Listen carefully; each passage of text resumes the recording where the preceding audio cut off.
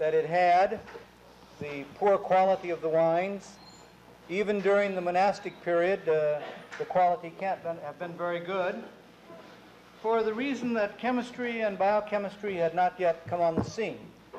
And it's just 100 years and a little more that we have brought the wine industry into the modern world. The scientific revolution started at the beginning of the 19th century with the discovery of the chemical elements and so forth, and was applied first to the wine industry starting in the late 1850s by Louis Pasteur. Louis Pasteur was a chemist to start with. He became a microbiologist, a biochemist, an immunologist, and practically a medical doctor when he was working with some medical diseases. He gave us several things that have changed the wine industry completely. First of all, he said that what was making the fermentation go had something to do with the yeast, that it was not due to some chemical theory, as they had believed in non-vital theory, as they had believed in Germany at that period, but that it had something to do with the activities of yeast. And you've already had that part with Dr. Singleton.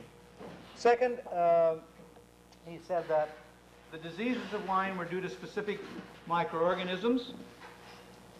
And third, that these microorganisms might be aerobic, that is oxygen-loving, or anaerobic, avoiding oxygen. And I think you've had those.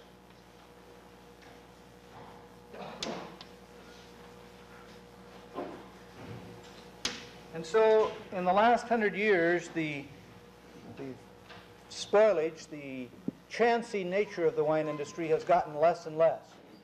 You are a very lucky generation. You are living now in the golden age of wine. There are more great wines produced today than at any time in the history of the world. A greater percentage of the wine is great wines today than ever before in the history of the world.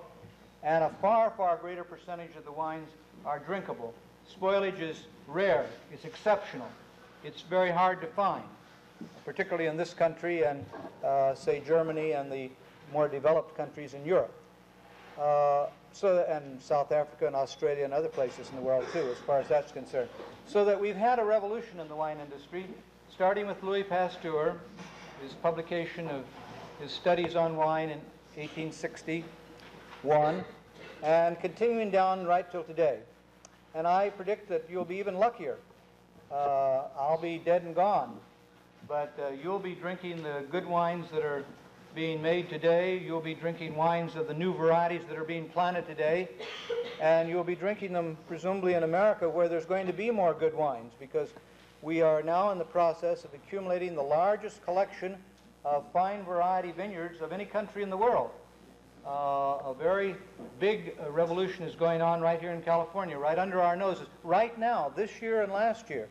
And that is bound to have a very big impact on the future wine industry.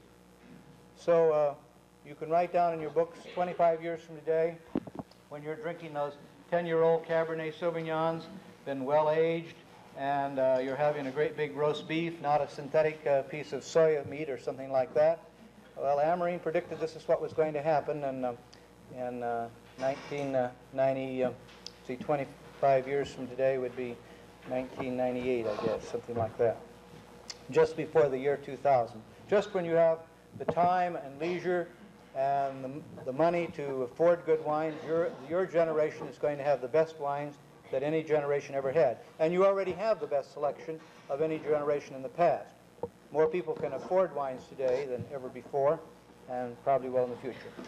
All right, now we've taken up the question of France, and why should we be studying France for a whole lecture, giving up time from other parts of the world, and giving up time from the United States as far as that's concerned. Well, first of all, it's not the largest producer of wine. It's the second largest. Italy is the largest producer of wine. But it produces more unique and distinctive types than Italy produced, and generally speaking at a higher quality level. So it's worth studying for that reason alone. There are more distinctive types of wine produced in France than in any other country. As proof of that statement, just look at the number of types of French wine that have been copied by other countries. Champagne, Sauterne, Chablis. All of these are names of districts in France, and every other country in the world has been copying these names because of the prestige of the French names. Another reason, they're the biggest importer of wines in the world. They're also the largest exporter of wines in the world. They're also the largest consumer of wines in the world. Every man, woman, and child in France consumes every year a little bit over 30 gallons of wine.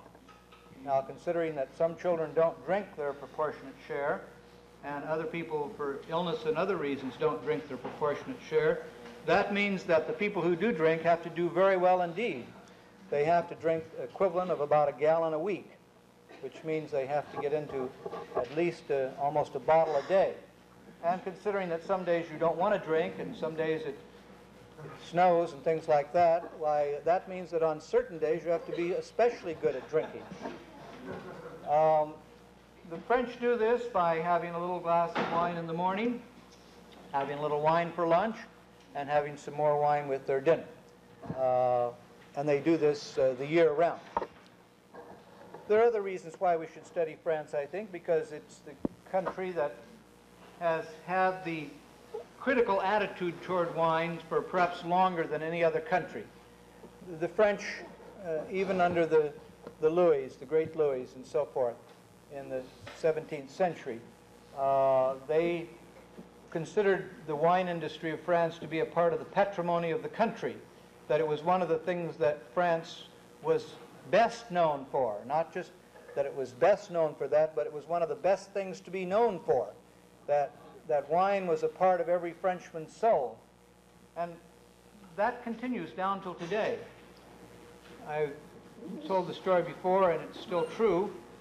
France, since the war, has had a succession of political crises, and one of the most brilliant members or premiers that they had was a man named of Maynard Amerine. Those of you who are reading French history, he was well trained, he had a brilliant mind, he was a genius at financial things, and yet his government was brought down. It was brought down by a combination of communists, of monarchists, of middle-of-the-roaders to the left and middle-of-the-roaders to the right, and true middle-of-the-roaders. It was brought down because he said that the children of France should drink milk, not wine. And that was treasonous as far as the French was concerned, and they knocked his government out. It was one of the few cases in which the left and the right have agreed since World War II on French politics, showing that the wine industry of France really is a part of every Frenchman. Before World War I, it's estimated that 1 out of every 7 Frenchmen was connected directly or indirectly with the alcoholic beverage industries, of which wine industry is by far the largest in France. All right, we'll start then with the upper corner of France, Alsace, not a very large area, greatly subdivided among a lot of little people, was German from 1870 to 1918. How many people have been at the Place de Concorde in Paris? What do you see in the Place de Concorde, besides automobiles nowadays, and the American flag over at one corner? It's got a big fountain, or it's got not a fountain, it's got an Egyptian obelisk in the middle, like the Place Vendôme. You can look across the river at the Chamber of Deputies on the other side. But around the whole thing, which you can hardly see anymore because they made a parking lot out of it, are 11 allegorical statues to the provinces, the pre-Napoleon provinces of France.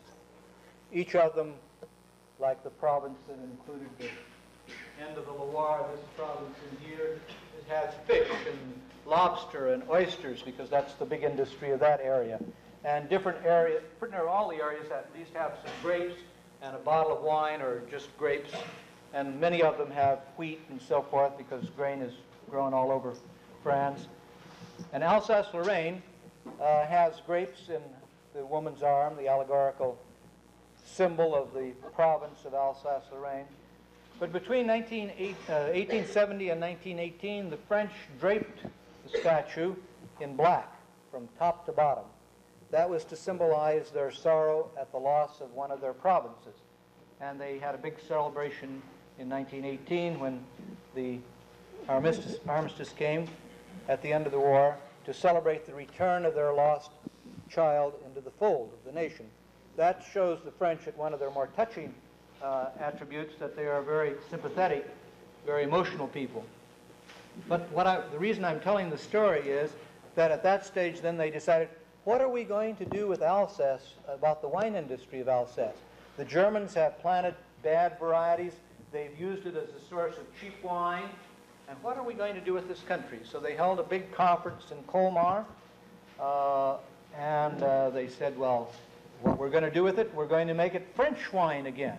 We're going to change the whole picture of that, and they are going to be one of their prides and joys of the French wine industry. And that's exactly what they did.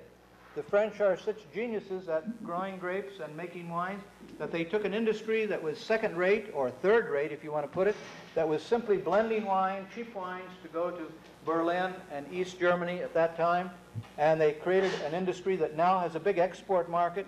You can buy Alsatian wines right around Davis here. Unfortunately not in Davis, but near Davis, I say. And, well, you might even get them in a restaurant in Davis. I'm not sure of that. But you can, and people point with pride to what's happened in Alsace. They did this by what Dr. Singleton has pointed out as one of the big quality factors in making wine. They said, let's get rid of the second-rate grape varieties and plant good grape varieties. So they planted Gewürztraminer, which simply means a spicy Traminer. Gewürz means spicy, and Traminer is the name of the original grape. They planted white Riesling, which is one of the best varieties of Northern Europe.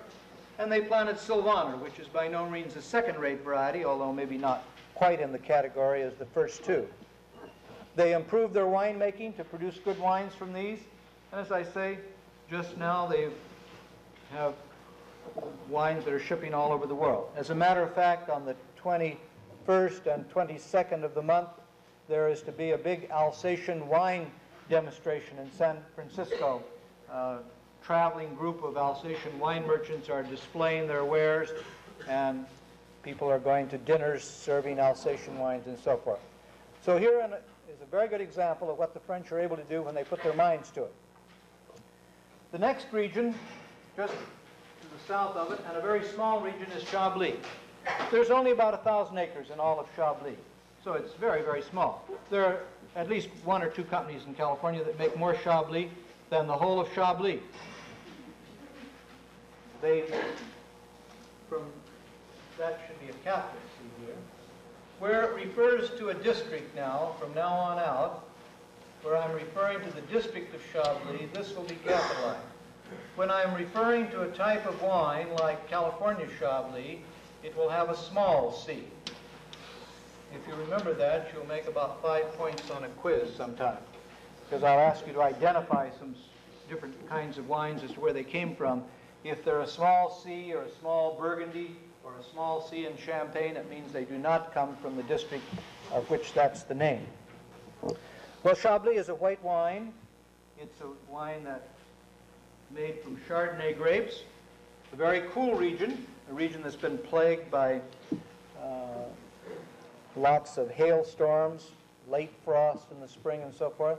It may be that this is a disappearing type, that there simply isn't enough demand for a tart white wine, rather expensive to grow and therefore expensive to buy in the world today.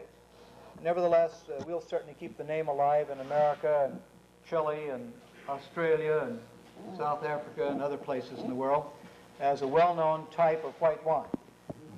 It's the French call it a fish wine, and it is very high in acid. It runs almost 1% in acid in some years. It's very light in color. Now, calling it a fish wine is pretty good. It shows that the French people have gotten an idea of the correct juxtaposition of certain wines with certain foods. As I will say in the last lecture, I really don't believe that you have to have a certain glass and a certain wine to go with a leg of lamb, and another glass and another wine to go with roast beef, and another glass and another wine to go with roast pork. I think that's usually a bunch of nonsense. But in this one case, I think the French have hit upon a very happy combination. As you know, a fish starts to die the minute it gets out of water. Within 30 seconds, the microflora begins to change. Under these circumstances, the fish starts to spoil. All fish start to spoil as soon as they're out of the water. The more acid they are, the less you can smell the spoilage. That's why you have lemons with fish. That's why you have tartar sauce with fish. That's why you cook a fish in a coeur bouillon made of vinegar and white wine that'll be somewhat acid and so forth, to repress the fishy smell of the fish. Well, that's exactly why the French drink it with Chablis, a very high acid wine, and that makes good sense. They've recently developed another wine, which is this wine right here, a Muscadet, which they also call a fish wine. As a matter of fact, they're selling a Muscadet on the American market right now called a fish wine. It's another high acid wine that's white and seems to go well with fish. Okay, this has very little commercial importance now. But Burgundy, we are in one of the two really, truly great French wine districts. The old kingdom of Burgundy ran all the way from Lyon, the big industrial town, all the way up to the north here, and then there were parts of the Duchy of Burgundy and Belgium, and even parts of them as far up as Holland. It was a big kingdom.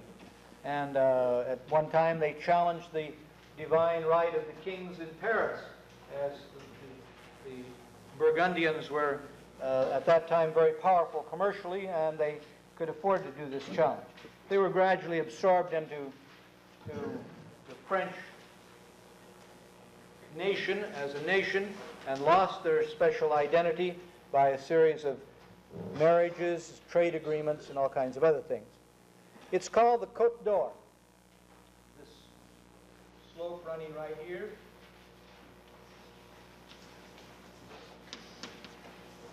And there's no gold ever been found there. But it's been called the Côte d'Or for more than 300 years. It's the Côte d'Or, the slope of gold, côte meaning a slope or a hillside of gold, because of the grapes that they grow there and the wine they made there. It's one of the most expensive wines in France, and the land is among the most expensive grape land in the world. As a matter of fact, it holds the record at the present time. A little part of vineyards of one of the white wine districts sold for more than $50,000 an acre a couple of years ago. That's a lot of money for an acre of grapes. But there were some extenuating circumstances as to why the company wanted it and so forth. But it means that the price of that wine forever will be very high. Divided really into two parts, an upper part and a lower part. We won't go into the details of the difference between them, but the upper part is mainly red. So that's this one right here, Burgundy Red. It's in region 1 plus, and it grows Pinot Noir as its primary grape, a very good early ripening red grape. But there's still a little bit of Gamay floating around. The growers who don't care about making quality, or the growers who don't want to pull up their grapes and so forth, they still grow some Gamay. As a matter of fact, the Gamay does seem to do better down in the wet part of the soil. The slope, the best part of the slope is up in the middle of the slope, where the ground is very well drained and they get a little bit better temperature, a little bit higher temperature. Down at the lower part of the hillside, it's colder because the soil is not drained as well. It stays wet in the spring longer, and the Gamay does seem to do a little bit better down there. The white grapes for Burgundy, also the same general area, 1 plus, are all Chardonnay. But a few people have still got a variety called Aligoté. I mention this grape right here because we're going to meet with it in the Soviet Union.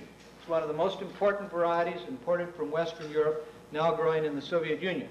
And if we have some Soviet wines on the American market in a year or two, you'll undoubtedly see a Soviet Aligoté among those, because it's one of the common varieties that they've planted very heavily in the last year. There's nothing wrong with the Aligoté, it's just not as good as the Chardonnay. Chardonnay is a very high quality variety. It gets very ripe and has a very distinctive flavor. I've perverted myself at various times that if I had to go to that desert island with Marilyn Monroe, and she only would drink white wine. I would take a white Burgundy along with me. Probably ought to take some other things too, I guess. My mind is going with Marilyn Monroe to a desert island. But anyway, I should figure up some better, more recent person to go to that with, because this generation doesn't even know who Marilyn Monroe was. After all, she went on her honeymoon with Joe DiMaggio at one time. That was a great thing in our time. To go on a honeymoon with Joe DiMaggio was just about as good as a girl could do in this world. Well, anyway, I'll think of something else sometime. They're really, truly great wines. I'm not a great devotee of red Burgundies for a number of reasons. They're a little alcoholic for me. They have a permissive practice in Burgundy, and it's the only place in France that they do it regularly, called chaptalization. And they do it practically only with the reds. When there is not enough heat, you see this is only region 1, when there's not enough heat and the Pinot Noir doesn't ripen, they can add some sugar. This practice is a very interesting one. This first name here is from a man named Chaptal. Chaptal was a Marshal of France. A Marshal of France is the equivalent of a 5-star general in this country. He was also a genius at finance. He was a chemist of sorts. He was a grape grower in the Burgundy region, and he said when sugar became available, well, that's what we should do to improve the wines of Burgundy in the bad years, to add some sugar.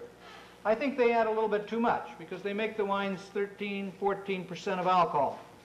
You can't drink a lot of Burgundy. It gives them a sort of warmth and hotness to them that are not quite natural. I'm not saying that I wouldn't drink a bottle of Burgundy if somebody gave me one. I'm sure I will. My patriotism is not that strong that I wouldn't drink a good Burgundy wine, and I don't think there's anything second-rate about red Burgundies. But I don't think they're quite as good as some other French wines that I'll point out in just a moment. At any rate, they're among the great glories of France, the Burgundies are. They're, at the present time, among the most expensive wines that you can buy in the world. And I think they're perhaps been brought to the highest peak of their perfection at the present time. The vineyards are beautifully taken care of, immaculately taken care of, practically manicured down to the last weed. The winemaking seems to have settled into a format which I don't see any great changes coming to that. And in general, I think if you are going to make wines out of Pinot Noir, they probably do it as well as anybody in the world does. Now, south of there's a district that's becoming quite popular at this moment, and that's Beaujolais. This little district just south of Burgundy proper. Don't ask me how they pronounce it, Beaujolais, from B-E-A-U-J-O-L-A-I-S, but they do, Beaujolais. It's a red wine, early maturing red wine. Comes from that same grape that we met with in Burgundy down on the lower slopes, but here in Beaujolais, it does very well. It makes wines that are mature in less than a year. It has a great fad of people who want to drink the early Burgundies when they are just coming onto the market. Well, I can do that too. I think that you ought to be eclectic in your drinking habits, not just drink one chateau and 1 year and so forth. That would be a deadly dull life to just have one wine all the time. But I don't find Beaujolais to be as exciting as some people seem to find it. Something young and fresh is very pleasant once in a while, but it's nice to see a wine that's been allowed to develop more, and Beaujolais do not do that. They're about 11% of alcohol, very early maturing. They have a little flowery nose. If you're tasting Beaujolais, taste it as soon as it comes on the market, within a year after it's been made, and look for that rose-like smell, for the rose-like smell. Rather pleasant, and if you were drinking it in France, it would be rather reasonable in price. But unfortunately, by the time they ship it over here and it gets bottled and so forth, it's not very cheap anymore, or not very inexpensive. Now, there are a number of regions down below here. This is the Rhone River, running out of Lake Geneva and going down out near Marseille in the Mediterranean. The Rhone River has several small vineyards, and I'm only going to point out 2 of the 3 main districts today. Well, maybe I'll point out one more. They're all getting warmer now. Beaujolais is already in 2, Hermitage and Châteauneuf-du-Pape, these areas right in here, and Tavel over there, are in region 3, and some years they're in region 4. The closer you get to the Mediterranean, the warmer it gets. The reason I mention Hermitage, because here is a grape variety that presumably was imported at the time of the Crusades. One of the important developments from the Crusades was the new vegetables and the new fruits and the new grapes that came from the Middle East with the Crusaders as they came back to Western Europe. You'll recall that it had been the Crusades in the 14th, 13th, 14th century had been 500 years before there had been a great deal of contact between the Middle East and the West. And so these added a lot to the French grape picture, and Petit Syrah is the best example of that. A red wine. These wines here age very well, and they're quite reasonable in price compared with Burgundy. If you need an alternative to a French Burgundy, the Rhone wines are the alternative. They're rather full and florid wines. They have 13% of alcohol. You can keep them till your second grandchild is born. They'll still be around if you keep them in any reasonably good conditions. They have real character when they're well made. So much for the Hermitage. Now the Châteauneuf-du-Pape brings us to the subject that's the bottom of your lecture outline for last time, as to, and I waited till this particular time because I want to tell you about a man who literally, of his own bootstraps, raised up a region.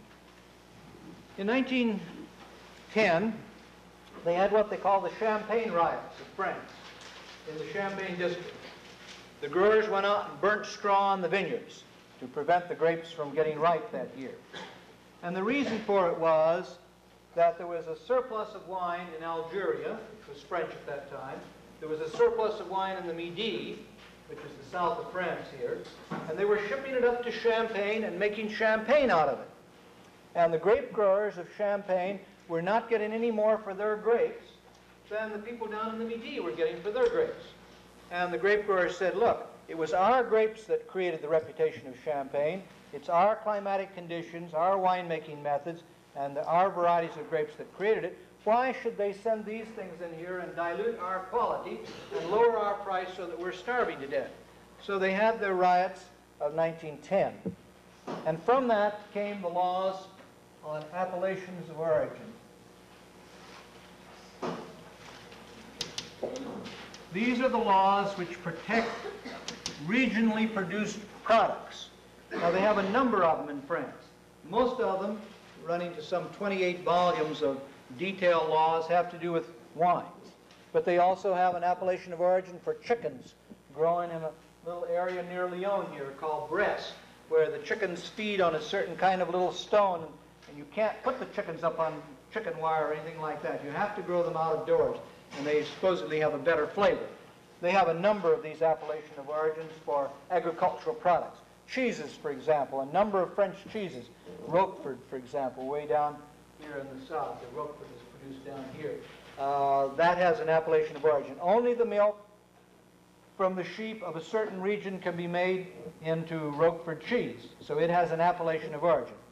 Well, the laws on appellation of origin do 5 things. And these apply to grapes and wine, but in other ways they apply, different things apply to cheeses and chicken. One, they delimit the region. That's the first thing they do. The region is very specifically defined on the big French maps so that no product produced outside the region can be introduced into the region. Second, they delimit the things that you can grow in that district. For example, Burgundy permits only Pinot Noir and exceptionally Gamay. And Burgundy White permits only Chardonnay and a certain amount of Aligoté. Chablis permits only Chardonnay. That's the only grape variety you can grow in that region and call it Chablis. No other variety can be grown and be called Chablis. That's the second thing. Now, since these appellation of origin wines tend to get more expensive, as they become better known, and so forth, there would be a tendency for people to overcrop. They would put more grape, they'd have Chardonnay grapes, but you can prune the Chardonnay grapes so you can increase the crop a great deal. So in that respect, they put a third limitation on it. They said you can't grow more than a certain number of grapes per acre. Or what they actually said, you cannot produce more than a certain number of liters of wine per hectare, or hectoliters of wine per hectare. That limits the overcropping. But just because the Frenchmen might cheat, they then put a fourth thing on it. They said, not only can you not overcrop, but unless the alcohol content gets up to a certain minimum, you still can't call it Chablis, or you still can't call it Burgundy, or you still can't call it Hermitage, or you still can't call it Châteauneuf-du-Pape.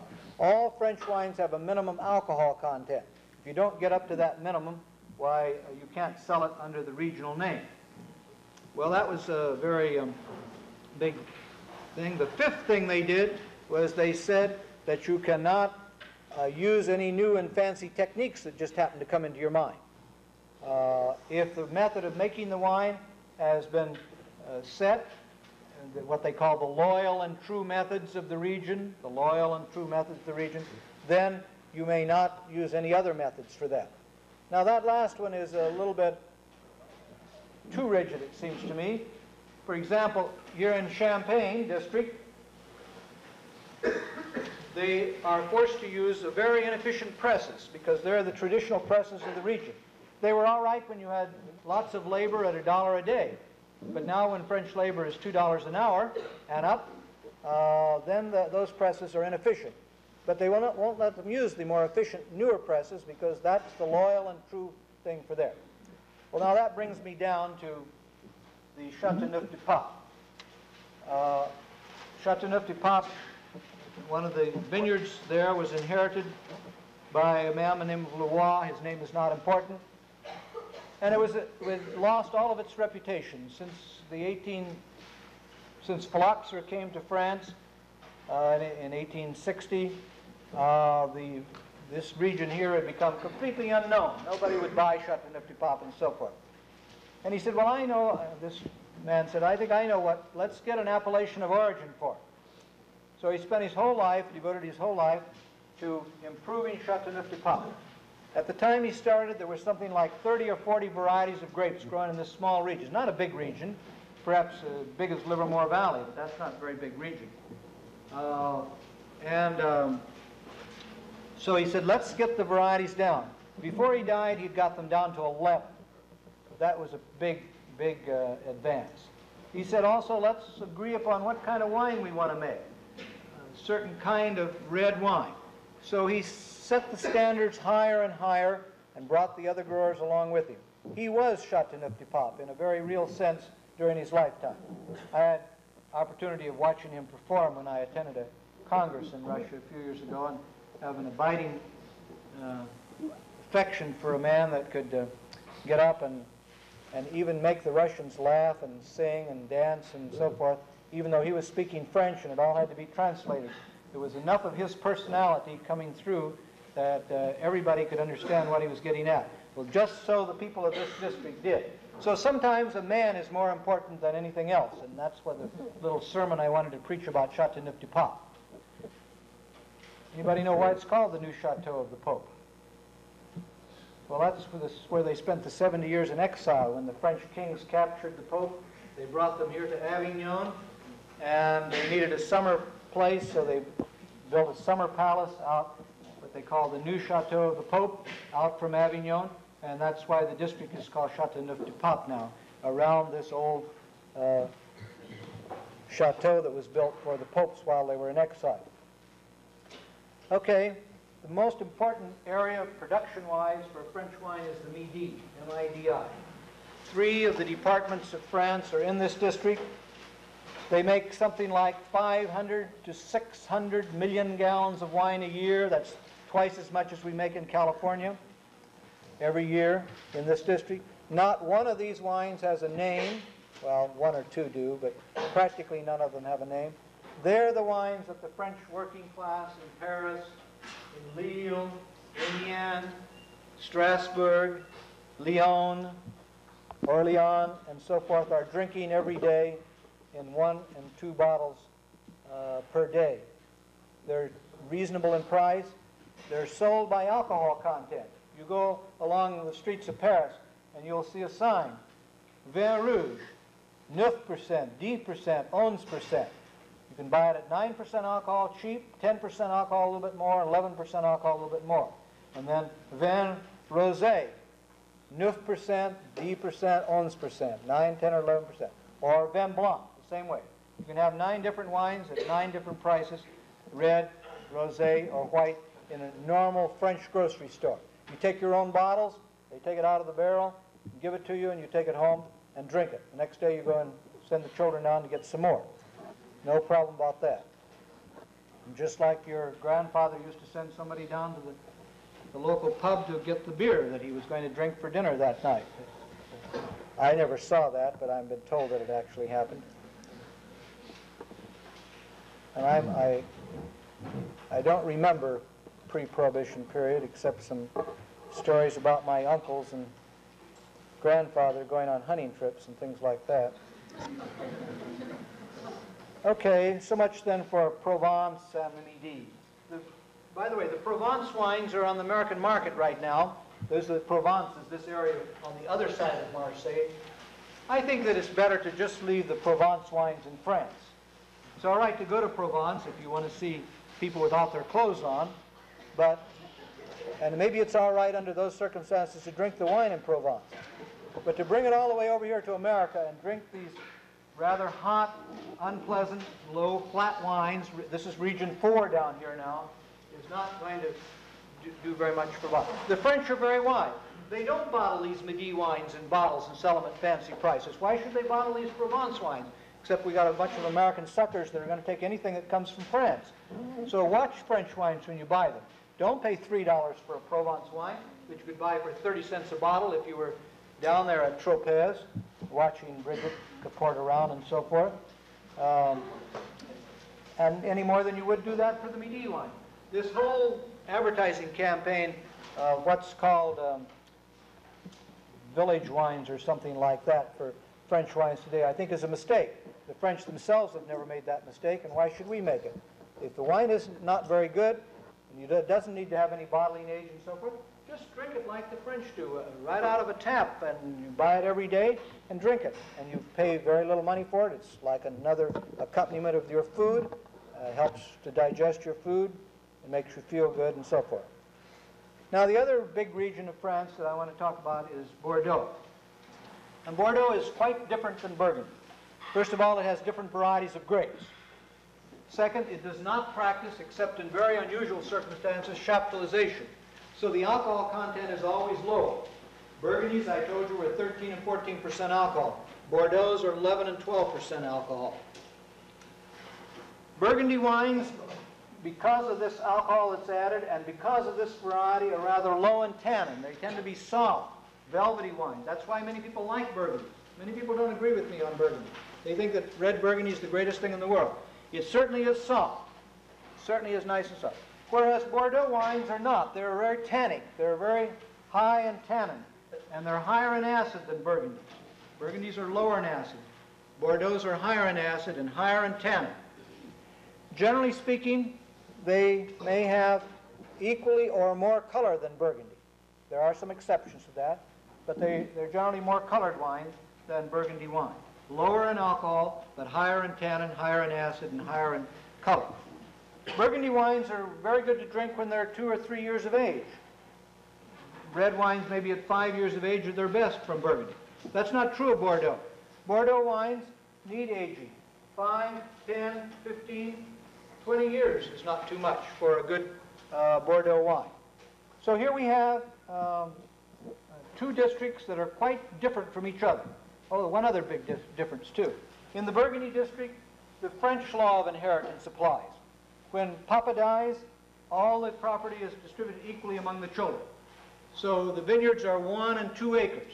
There are places in Burgundy where there are very important vineyards where one son will own 1 row of grapes right up and down the hillside. His sister will own the next row of grapes right up and down the hillside. Very silly, but that comes about through the French law of inheritance. The Napoleonic Code guarantees to each child the equal part of the physical property. Whereas in Bordeaux, the English law of inheritance applies, and still does, because from 1153 to 1453, for 300 years, the English owned this. And the English law of inheritance is that the oldest son, no matter how dumb he is, no matter how terrible looking he is, he inherits the title, one, and he also inherits all the physical property. The second son, he has to go in the army. The third son, he has to become a cleric. And the fourth son, he becomes a merchant or something like that. If there's more than 4 sons, I don't know what they do with them in England. But at any rate, this law of inheritance still applies. So in Bordeaux, you have big estates, 200 acres of grapes in one vineyard. There is no such thing in Burgundy. 1, 2, and 3 acres are the normal holdings here. The man that owns the most in the whole district, in some 20 or 30 different vineyards, has as much as 70 acres. That's all. Whereas there are many, many chateaus down here that the single chateau has 100, 200 acres. And we call this the chateau system. Bordeaux are usually named after a chateau, named after a vineyard.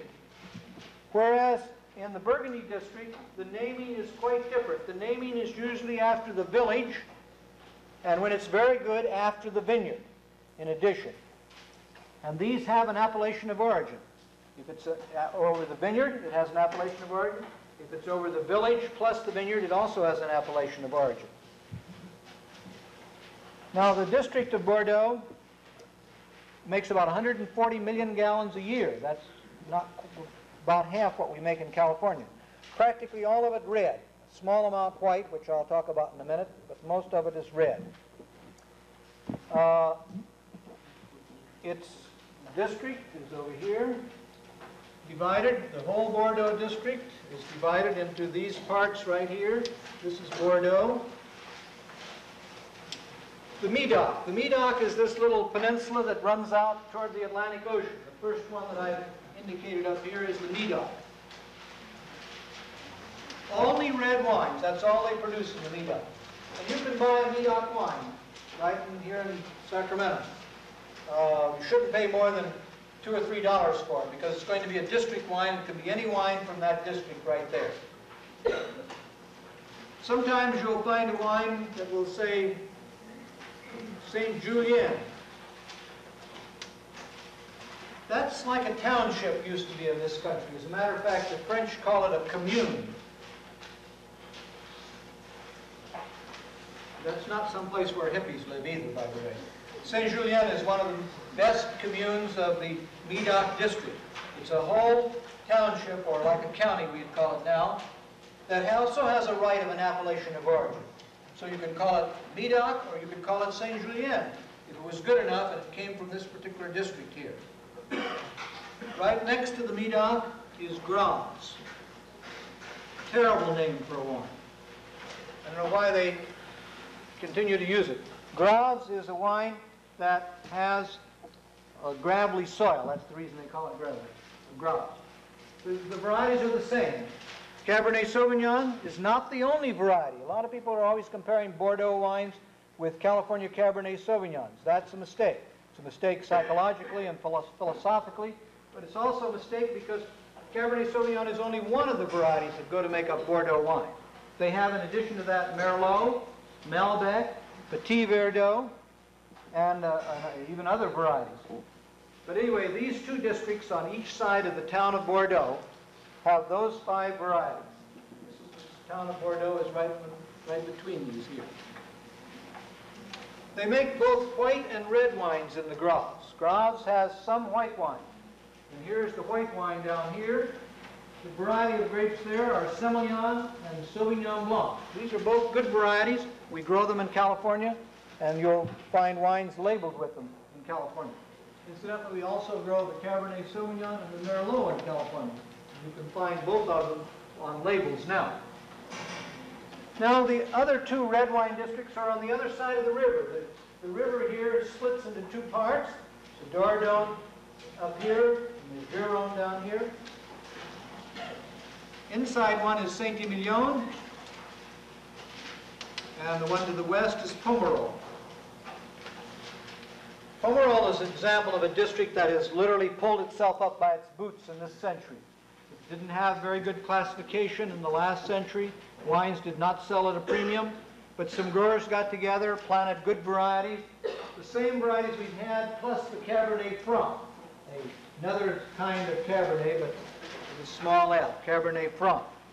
And they have improved their reputation so they get as good a prices as the Medoc does now. Quite good prices. Only red wines, just red wines in the Pomerol Saint-Emilion. I don't know how to tell the difference between Saint-Emilion and Pomerol, frankly. I think I do know how to tell the difference between Medoc and Saint-Emilion. The Medoc wines are a little more tannic than the Saint-Emilions.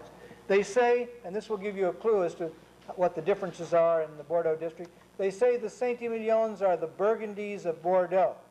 Now, I don't think that's really true because they're not as high in alcohol and they're not as low in tannin as Burgundies. But they are higher in alcohol and lower in tannin than the Medocs.